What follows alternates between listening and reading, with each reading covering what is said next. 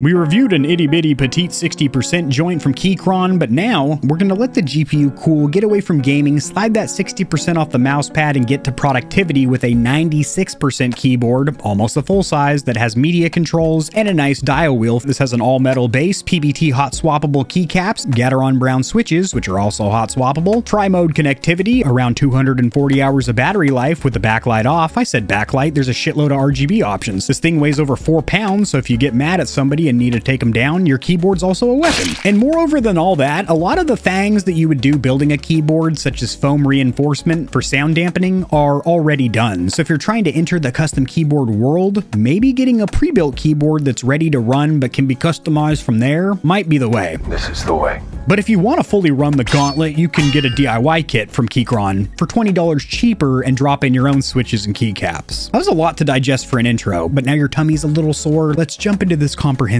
in-depth review.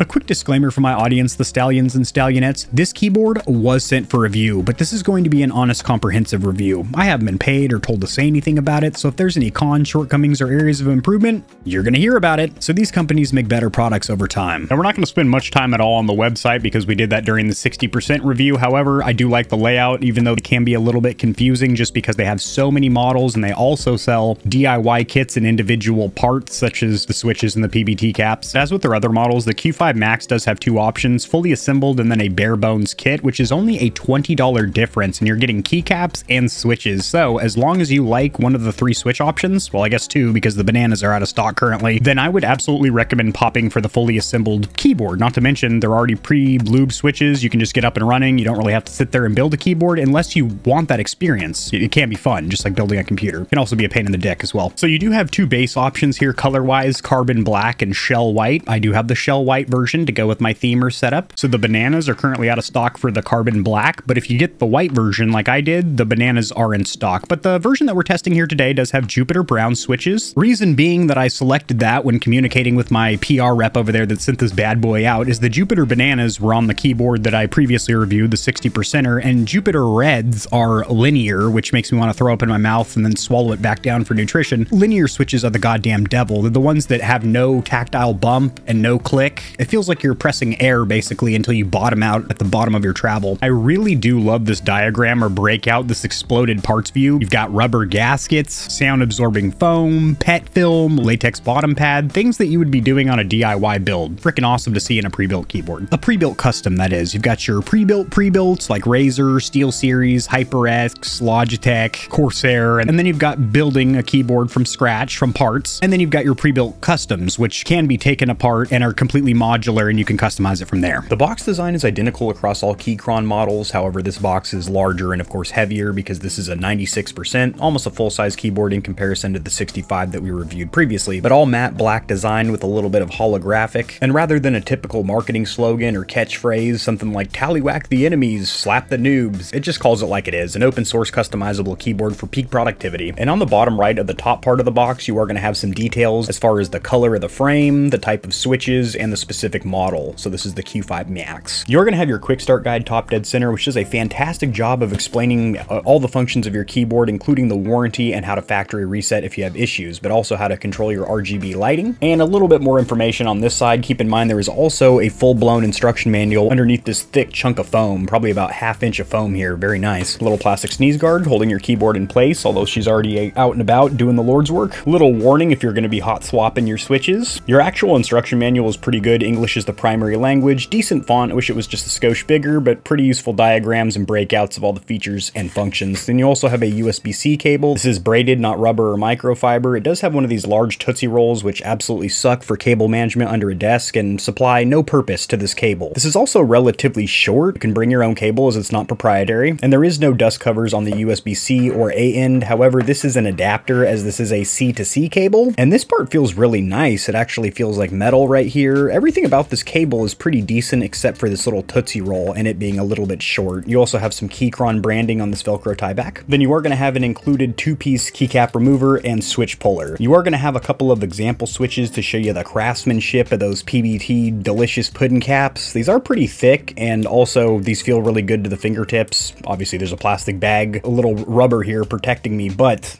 I've been typing on this thing overnight and my God, it feels amazing. Then you are going to have some stick-on rubberized pads. These are non-slip feet if you want to stick them on the bottom, and a little foam pad, not really sure what that's for considering there's already a lot of dampening inside the keyboard's body. Little Phillips head screw in case you want to disassemble this thing, as well as a little Allen key, so all the tools you need for a full disassembly, and some really nice brass hardware there as well. Then you are also going to have this USB-A to female C end adapter, and this is going to be for your dongle, which I do like. This is really small. It's not going to look super ugly sticking off the front of your tower, and it's also branded with KeyChron, so if you're somebody like me that has a dozen dongles sitting in a drawer for controllers and keyboards, it's nice that this is actually branded. As for initial impressions and build quality, as with all KeyChron models, regardless of size, this thing feels incredibly durable and well put together. You have this all-metal base, you have these really nice PBT keycaps, and there's definitely some sound dampening going on inside this base, such as foam sheets, and I will say the majority of the buttons are relatively silent and give you a little bit of that thok right out of the box, except for the space bar, which does sound a little bit hollow and wiggly for my liking.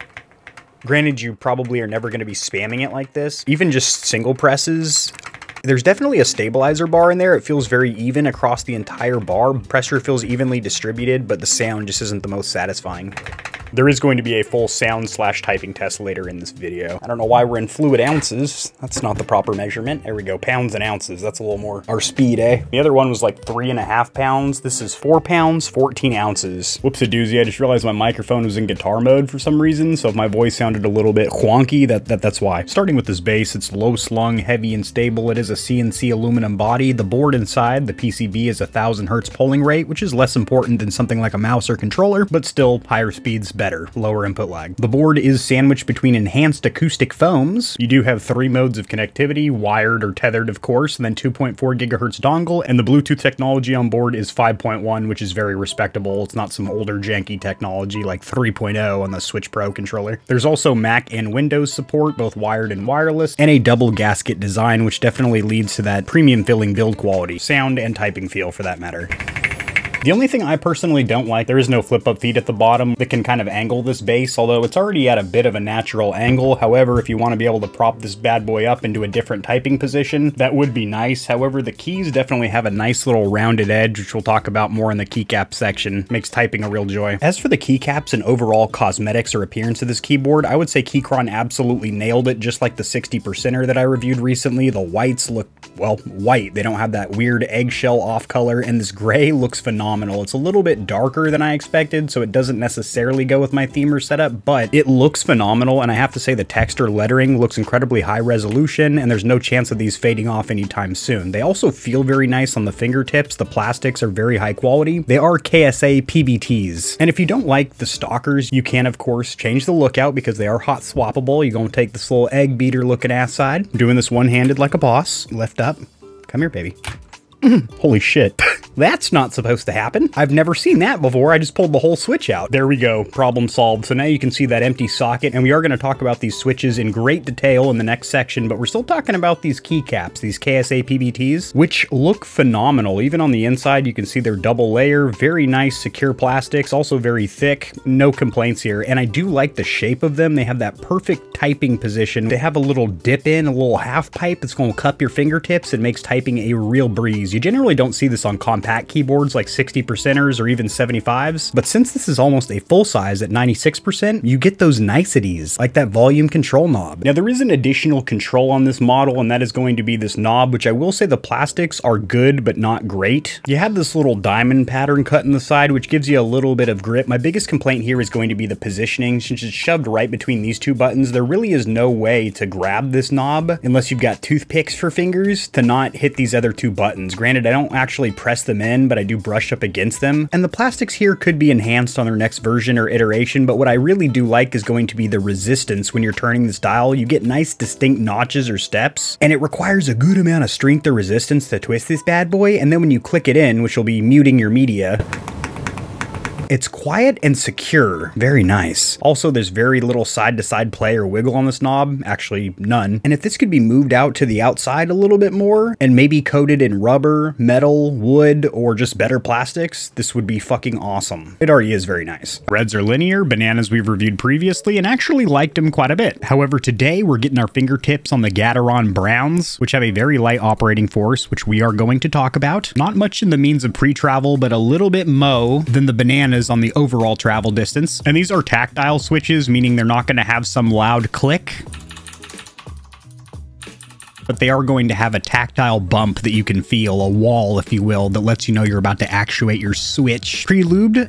Yes, they are. You don't have to bust each switch apart and grease it up or anything. You can if that makes you feel good about yourself, but you don't have to. And then sound level is gentle. However, this thing is pretty quiet. Typing test later. So come on down. Let's talk about the Gateron Brown. These are pretty damn good. I will say they are lighter than I initially expected, even looking at the diagram and seeing that they have a very light actuation force. When you get your fingertips on them, they are freakishly light. And at first, when I started clickety-clacking on this thing, typing on it, it wasn't even plugged in. I was just kind of dry firing on it, so to speak. I almost thought these were linear switches and I had accidentally got shipped the reds. I was getting ready to burn down my house and throw a massive tantrum, but these are the Browns. There is just the ever so slightest, but still noticeable tactile bump. And that does start right at the beginning of the switch. So as soon as you begin to depress the button, you are on that wall and then you get a nice crisp break, although it is so light that half the time it just feels like a linear switch. I definitely do crave just a little bit more resistance. I have no issue with the pre-travel. However, there's a little bit more post-travel than I'd like. So this is already click actuated. I have all this dead end slop at the end, which granted, if you're light-handed, you're just going to type right over that and not actually bottom out or depress all the way to the very end of your travel. I do also like this clear RGB housing. It lets the light bleed through in a very cool way, especially depending on what keycaps you go with. So my opinion on the Gateron Browns, they are too light for my personal liking. I like the pre-travel and the fact that the wall is right there as soon as you start to press the switch, but there's a little bit more post-travel at the bottom than I'd like. If I had to throw a grade on them, I'd give them about 7 out of 10. So I'm not using my desk microphone, the Shure SM7B, because the noise gate on this Go XLR mixer is so thick, so heavy that it's going to cut out pretty much all of the typing sound because the switches are already pretty damn quiet with those Browns. But let's get to clickety-clacking on these suckers and get my ergonomics correct.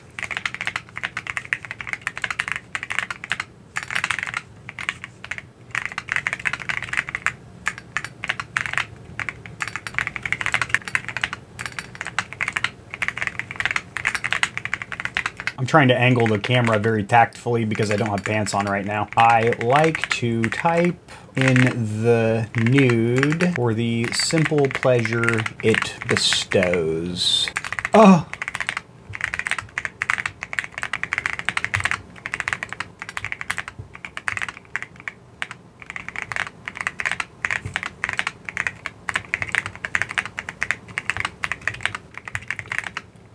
I've come unhinged.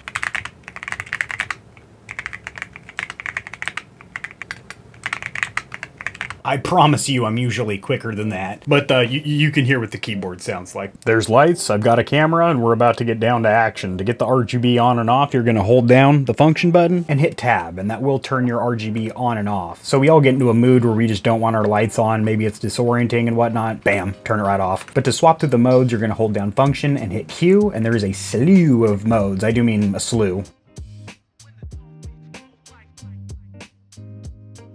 Okay, a little pinwheel, another spiral.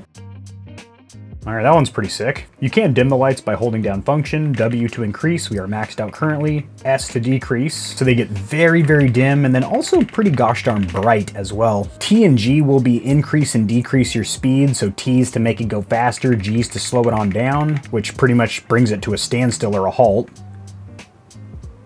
Okay, that's very slow. A little mo faster.